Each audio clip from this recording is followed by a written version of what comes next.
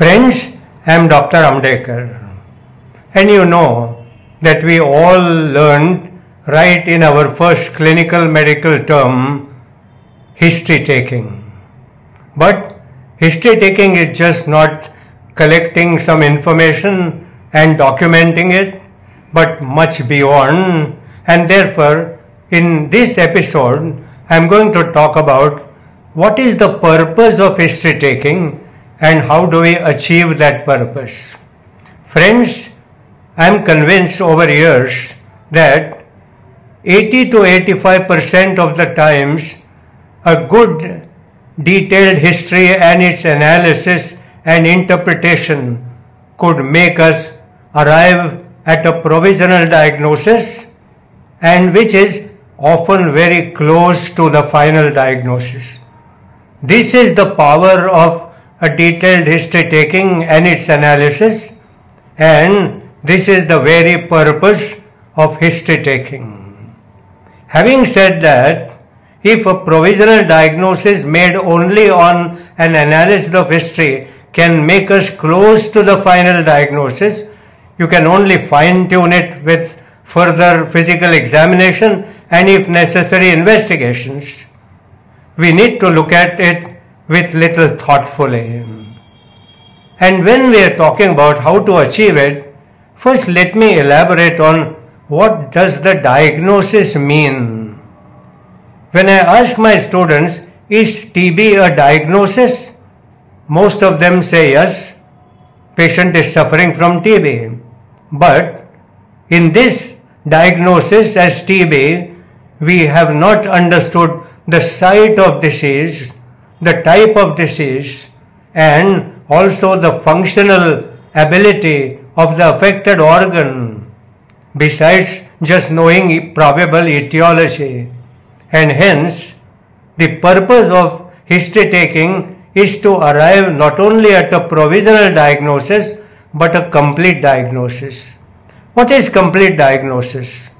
The complete diagnosis has four components: an anatomical diagnosis, a pathological diagnosis, an etiological diagnosis, and finally the functional diagnosis, which means to assess the functional competence or integrity of the affected organ.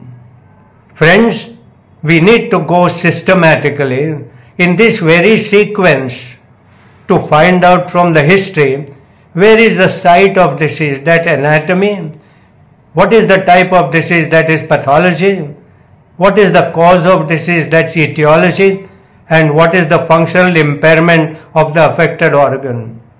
All this is possible by a good critical analysis of history taking, and this is the very purpose of history taking.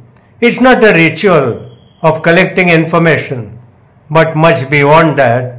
And I think make a point to arrive at this complete diagnosis only by the history, and you will be amazed that most of the time it is possible. Only if we give a thought to it, it ends up with an excellence and rationality. Now you wonder, how do you know the anatomy? Of course, the symptoms can drive you to anatomy, but you can even get to the microanatomy. For example, if you have a respiratory disease, then you can assess with the history alone whether it's the airways, the lung parenchyma, pleura, or interstitium, only by the history. And therefore, history can reveal microanatomy.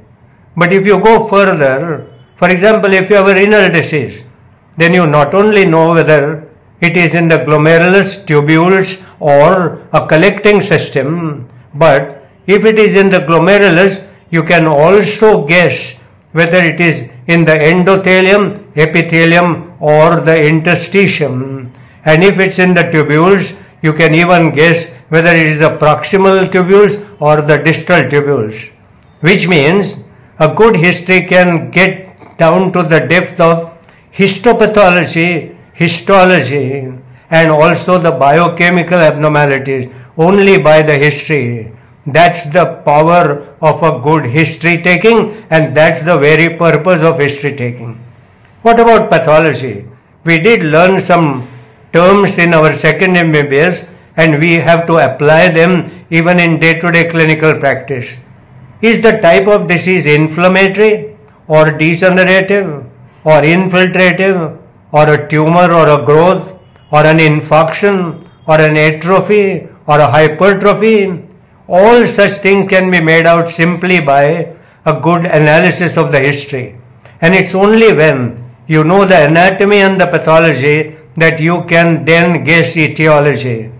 Etiology is guessed only by the using of adjectives like acute or chronic, persistent or recurrent, progressive, worsening or improving, and so on and so forth. We will learn in the subsequent videos all such details, but here I want to stress the purpose of history taking is to arrive at a provisional complete diagnosis, and it is most often very close to the final diagnosis. Once we get this hang of doing it, once you develop the skill of doing it, then we recognize a pattern of the disease based on mere symptomatology and analysis of history. Once you have got through the recognition of a pattern, the pattern recognition is the first step, but that is not enough. We have to think beyond the pattern recognition.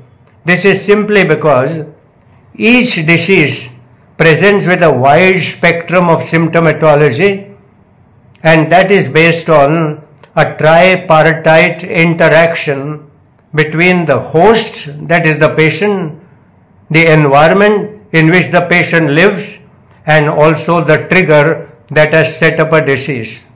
For example, if your pattern recognition shows that a patient is likely to have a pneumonia, then you put these factors to that possible diagnosis, and if you are dealing with a neonate or an infant or at any age an immunocompromised person, then this pneumonia may not present even with fever.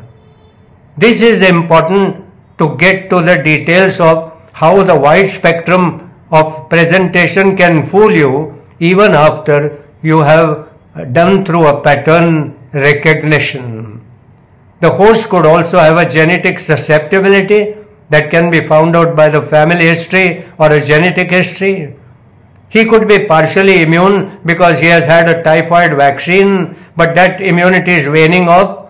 So his typhoid fever comes with a low-grade fever and not the step-ladder pattern of high fever that we read in the text. This is where it's important. And then the environment.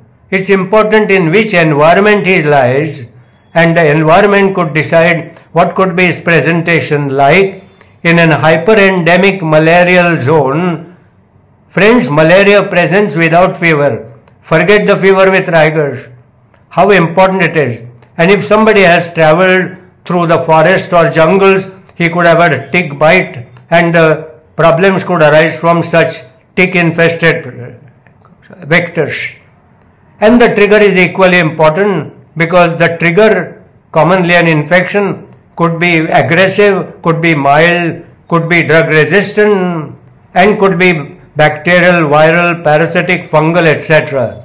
Friends, therefore, the purpose of history taking is to arrive at a provisional diagnosis which is complete with all four components: the anatomy, pathology, etiology, and functional element, and that needs to be tied up with a wide variation and a tripartite interaction between a given host and the environment and the trigger.